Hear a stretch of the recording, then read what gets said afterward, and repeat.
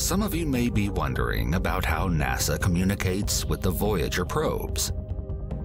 Spacecraft send information and pictures back to Earth using the Deep Space Network, DSN, a collection of powerful radio antennas that also receive details about the location of spacecraft and their condition. Scientists can also send instructions to the spacecraft using the DSN. The Voyagers are the most distant objects that the DSN communicates with. Launched in 1977, the twin spacecraft have both reached interstellar space and are still sending data back to the planet.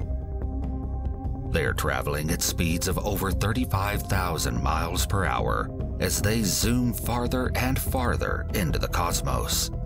But they still transmit data to Earth every day.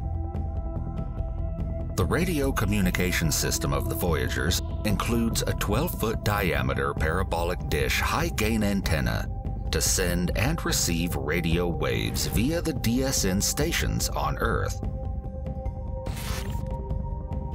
The spacecraft collect information about their surrounding environment in real time and then send it back through radio signals.